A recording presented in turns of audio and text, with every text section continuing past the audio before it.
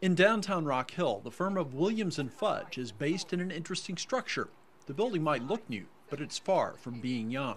I think there's beauty in any old thing, any old building, and I think this is a great opportunity, and I do think it's an inspiration anytime that you see something being revitalized. This was an old cotton mill and was abandoned until a group of partners decided to restore it. There's a tremendous amount of community value that you get out of bringing a building like this that's over 100 years old, that was one of the mainstays of this community's history, back into the mainstream. At first, there was little desire to renovate the old mill. In 2005, we were contacted about the city about possibly moving our business downtown, just increase employees and numbers downtown. We turned them down.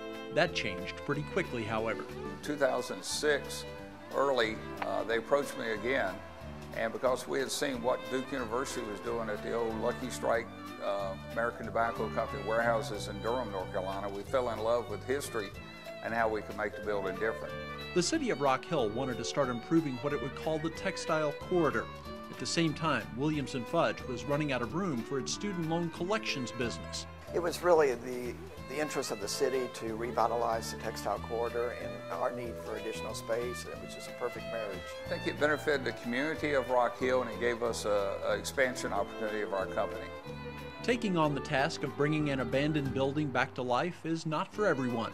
There's a real appreciation for history, and you have to be passionate about that. This is not every developer's dream. The abandoned mill might have been even more of a challenge than other targets for adaptive reuse. Very difficult to even imagine that it could be a usable facility again. When you walked through the building, it was literally pitch dark. Water had gotten into the building so that there was a significant amount of mold. It wasn't a very pleasant environment. The exterior of the building was overgrown with weeds, and you know, it just looked like what it was, a huge abandoned building with no hope. I've always been a risk taker, and most of my friends, when they heard we were remodeling in it, thought that I'd gone crazy for sure this time. One thing that helped is that one of the partners, Brian Barwick, had experience rejuvenating old structures. We've learned that, you know, things that to the untrained eye look just absolutely unsalvageable in many cases are. Another factor was that the partners say they could see beyond what was in front of them to what it could become. You have to have a vision of what it's going to be like. If you just see it the way it is in the current condition, you're not going to appreciate it. But we just saw a tremendous amount of potential for this building, and create a new life for this building. Another bit of incentive was knowing how much the mill had once meant to the town. After we walked the building and understood it, particularly after we understood the history, that, you know, whatever the effort needed to be to save it, that's what we would do to restore it and renovate it.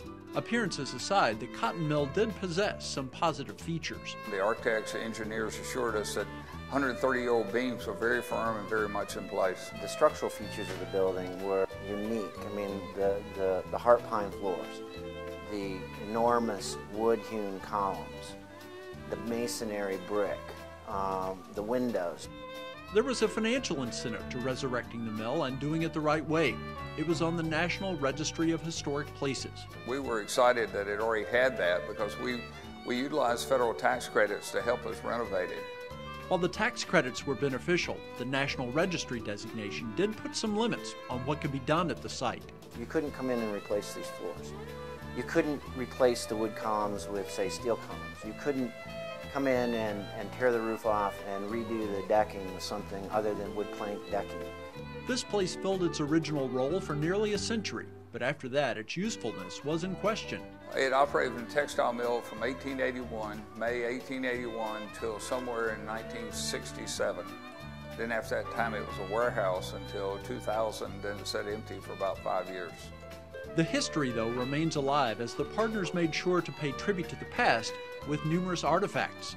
We wanted to honor people who built this community, and the people that are over 60, 70 years old remember this as being a mill community. So we need to honor the people who brought us to where we are today. There are many scenarios under which this building would have been a casualty of progress. It's so much easier to tear these buildings down and build a new structure. I imagine the structure would have been torn down by now because it had a lot of major flaws and the roof leaking, everything. The city had done a good job of trying to keep it up, but it was deteriorating real fast, and we caught it just in time to keep it. It was caught in time, and now the structure is something which the partners and the people of this community look at with pride. We love it, we enjoy it, we have a lot of people want to come by and see it. We've had people apply here because they love the building and what we've done to help support downtown Rock Hill. The project has earned several state and national awards for adaptive reuse, and it stands as an inspiration to others who might not be content to let history fade away.